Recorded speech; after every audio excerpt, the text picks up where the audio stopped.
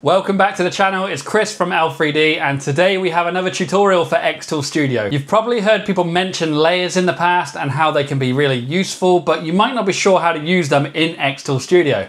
Well, this tutorial today is me explaining the layer system to you, how it can be useful to you and exactly where you can put it into your workflow. So if that sounds like something you're interested in, stick around and we'll get straight to it.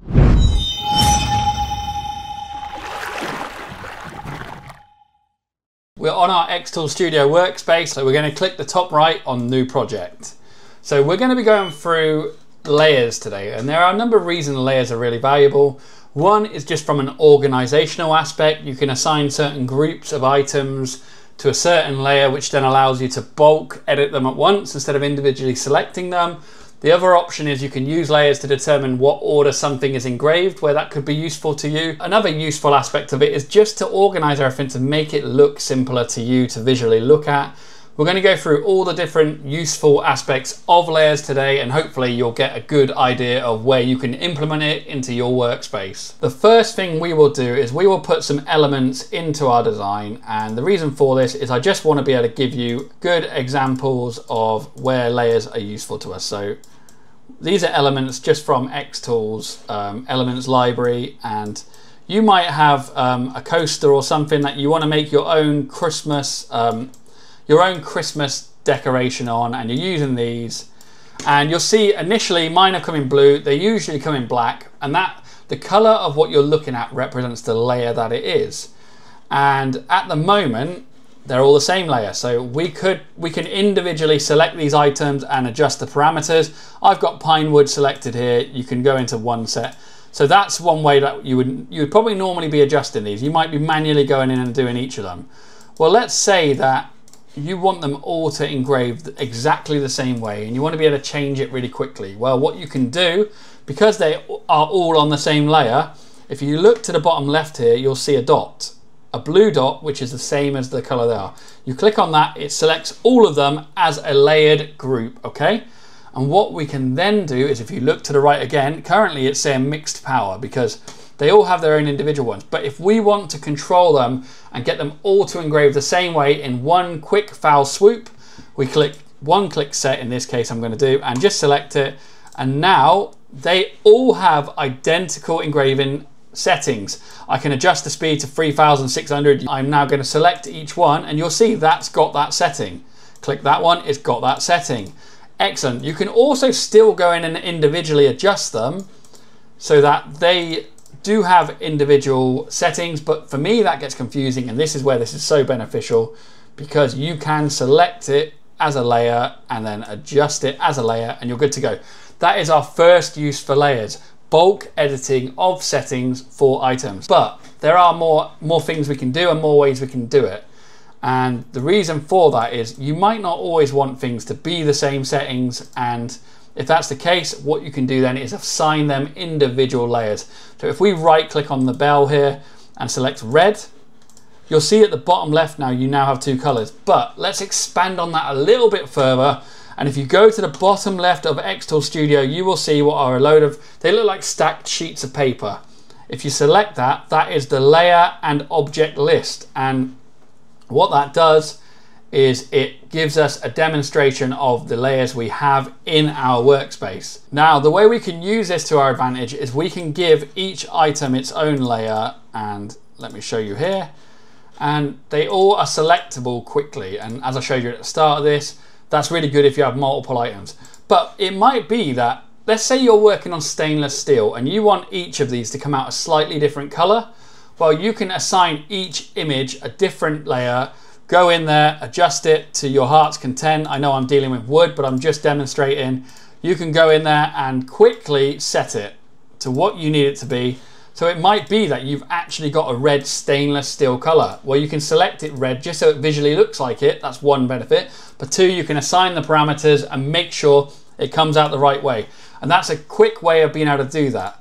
The other benefit of this is if you are engraving on wood, like I like to do, there is a really nice trick where you can engrave onto wood and then score a line around the outside of the engraving to really add some contrast. And in my previous tutorials, which you can see on my channel, I did it in two separate passes. I engraved the item, I then selected it, changed it to score like that, and then I then processed the score on top of it. Well, that's great, but that's 2 processes.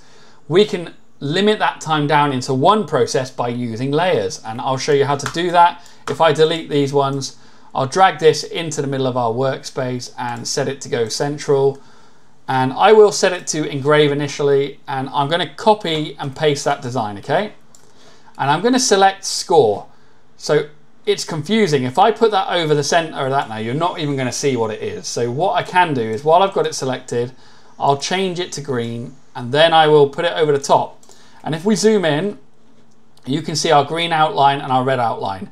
We have 2 layers now we have 2 individual vector images on 2 separate layers, and you'll see they are in an order of green first, which is score, or in this case it could be score, and the red is the engrave. You might not want it to do it in that order, okay? And what you can do is you can actually adjust the position of the layer by left clicking, dragging above. So if you want red at the bottom, you can do it. If you want red at the top, you left click and you drag it up. That is important because what that allows us to do is it allows us to define what order something is going to be processed. So let's say in this case, we are going to do the engrave first. So we want to engrave and then we want to score. We have it this way. But in this case, I actually want to score it first, okay? Just to demonstrate to you.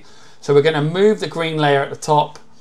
And then what we're going to do is, if you come to the bottom right here in the processing tab, there is an arrow next to it. By default, you will have it set to auto planning, okay? That means it's automatically going to define what order it does things in. It might not be the order you want, so click on the arrow and select user defining, and then you're going to see the option here, by layer.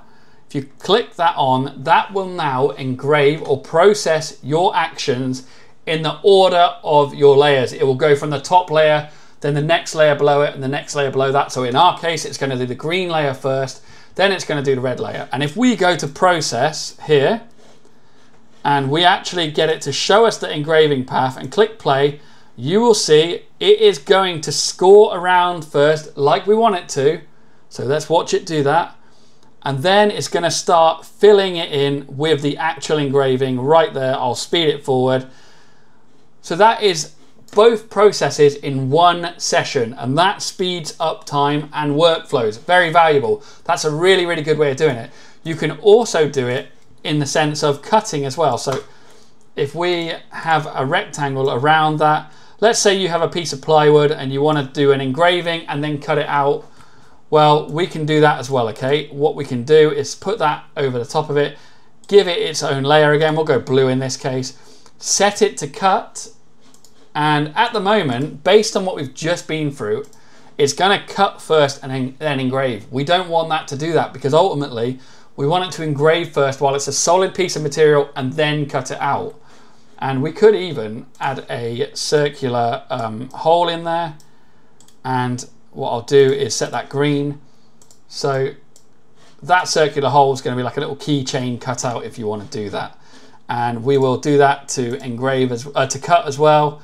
And I know these settings aren't actual good settings that I would use. I'm just giving you a demonstration. It might be that because we're doing long sweeping cuts, we want the cut settings for the outside of it to be different to the settings for the quick circle.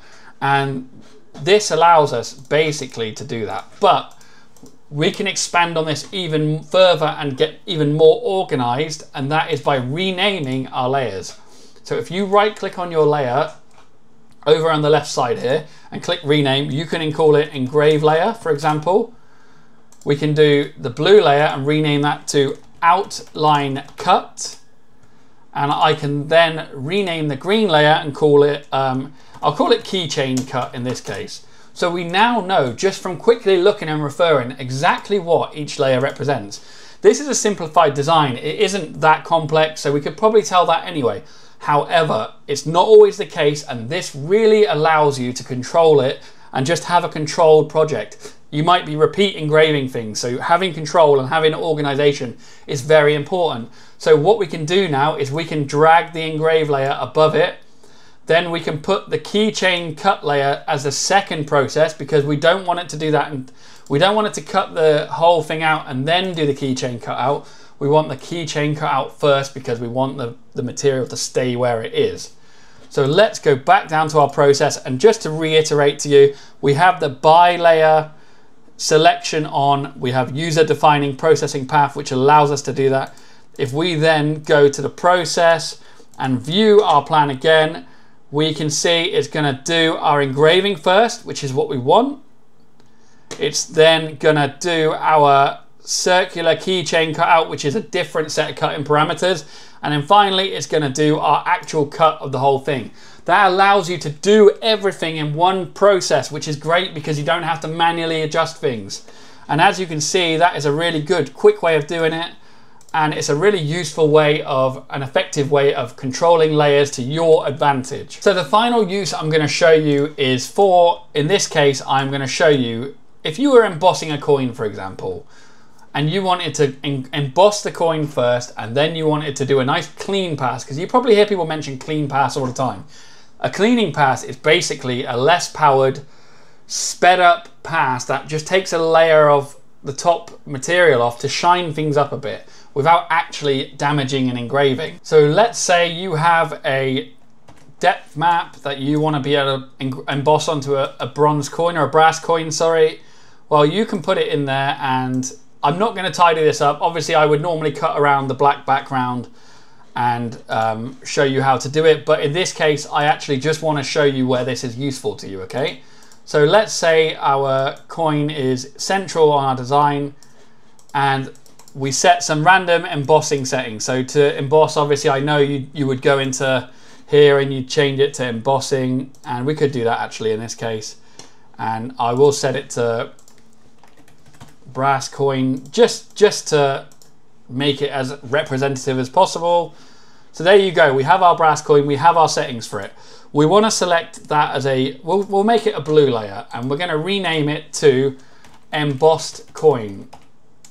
Okay, so that has now snapshotted those settings, okay? And what we might also want to do is do a cleaning pass after it. So what we would do is draw a circle around it, and as I've said to you, what you would want to do is make sure this circle is exactly the same size as the item it's going over. It is in this case. We would select engrave, and we would change that one to process on flat surface. And I might just do like a, and this is me, don't use these settings by the way, this is just me showing you how you can use it.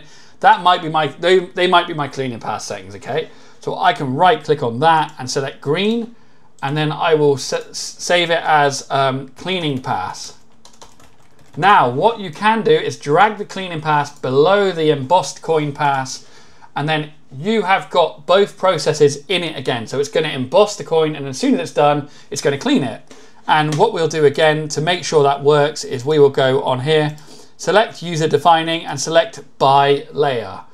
That will then allow us to process the item and view our path again, and you'll see this is going to be a long thing. It will do the depth map first, and then it will do our cleaning pass. And that is perfect. Once again, it just gives you multiple ways of achieving the same thing but in a more optimized manner. So there you go. Hopefully that is really beneficial. That's Layers 101. Like I said, if you know a better way to use layers, or you know a different way to optimize them, mention it in the comments below. I've got loads of other tutorials, so check out the channel if you're interested in learning more. Please like and subscribe if it's been useful to you, and thank you for watching, and have a great day.